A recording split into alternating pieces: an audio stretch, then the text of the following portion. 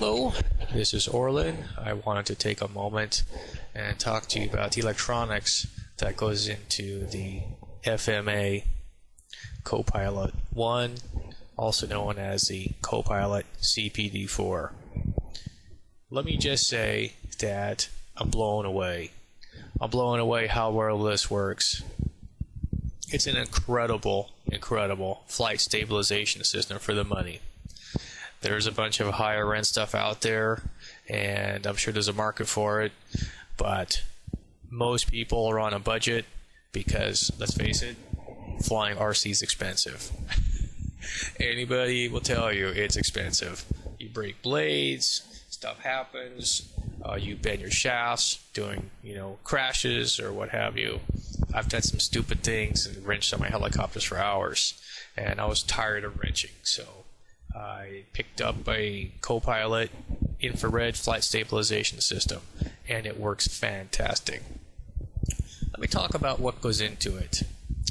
It's a pretty simple device. You've got your receiver over here. Let me get the webcam in there. You got a couple of dip switches behind the wires, and then you have a couple of inputs. You've got your aileron, which is red, elevator, which is green, and RMT means remote, which is purple. And below that, there's a little dial that says throw. That's your sensitivity control or your gain on how much you want the stabilization to work at. You've got your dip switches too, and there's a section in the user manual on dip switches and how to set those up. Typically for helicopter, you want dip switch 3 off, and then of course you'll have to possibly play with 1 and 2 during the calibration process and set up so that when you do certain things to the sensor, the swash plate moves accordingly. There's your swash plate. The goal here is to make sure your swash plate is level. Okay. So let me just kind of explain what we got here.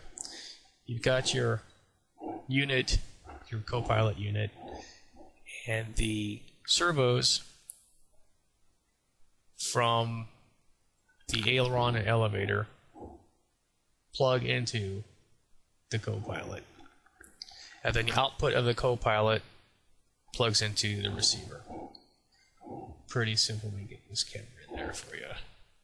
Here's my Futaba. Okay, so basically, servos plug into the Co-Pilot unit. The Co-Pilot unit plugs into your receiver. Pretty simple, right? Let me grab something here for you. This is the integral part of the whole system. This is your infrared sensor. It's amazing how this thing works. I'm really surprised how well it works. And what you'll notice also is a small leveling bubble that I just super glued onto the top. Picked up a line level from Lowe's. Just cut the plastic shell off and just glued it onto the top. It's really important when you guys are calibrating and setting up that the level bubble is level. Okay, if it's not level, your swash plate's not going to be level, and you might crash. So just make sure when you're setting up that the sensor stays level. Okay. What you do is after you get the receiver, the Co-Pilot unit hooked up to the receiver, and then servos all wired accordingly, you're going to take your infrared sensor and put it at a 45-degree angle. I'll show you here in the front. Okay, see the IR sensors? Well, there's 4 of them, okay, all the way around. And on a helicopter, you want to basically stick it at a 45-degree angle. This is kind of what it should look like when it's on your boom, okay? Head in that direction, where the sensors are kind of on the sides, not the back. I don't know if you can see that or not. Okay, pretty straightforward. And on the Funcopter, we've got a lot of foam. So if you're not running a custom canopy or you're using the stock foam, it's going to take a little bit of work to get it mounted, but it is pretty simple, and I'll show you guys what it looks like on a Funcopter after it's mounted.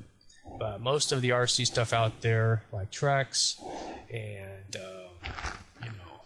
Honeybee and all these other units out there, they all have pretty much a straight boom.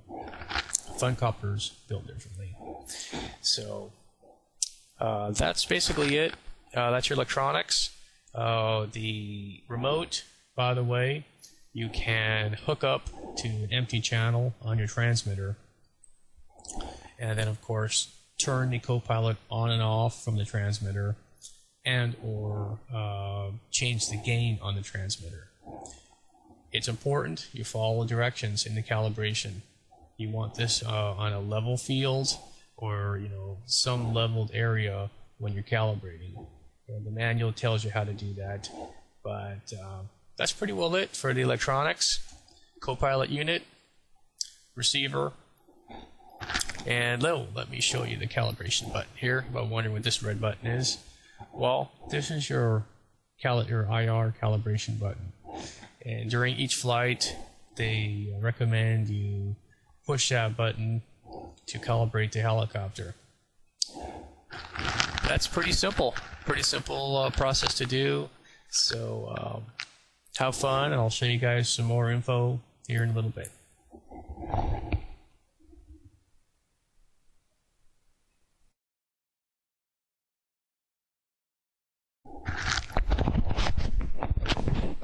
I cut off the tie wraps to show you a close-up of the wiring. This seems to be the most confusing part for people is, well, now that you have these parts, where does everything go?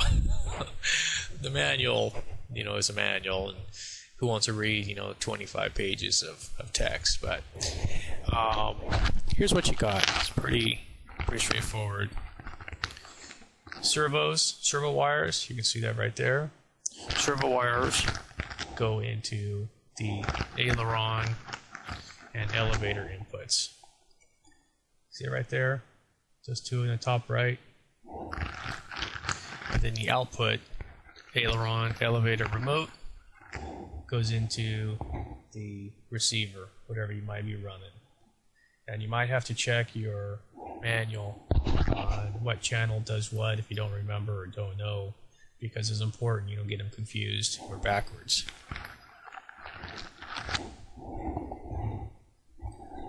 One other thing you might want to keep in mind is which colors go where. Okay, if you look closely, you'll see the servo wires in this particular case is black, red, and yellow. Let's see if I can get that in there. Okay. Well, on the Co-Pilot unit, you want black pointing to the right or out, yellow on the inside. Real important you get that correct. Also get the coordination right on your receiver.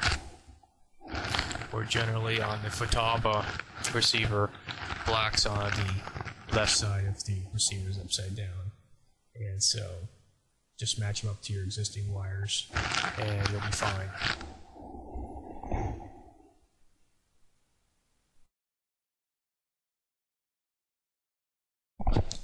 Here's the Funcopter, all sealed up, electronics tucked away, everything is nice and neat. There's the sensor unit. I'll flip this around and show you. That's the bottom. Basically, the ribbon cable is tucked away inside the fuselage. It's out of the way. It looks nice and clean.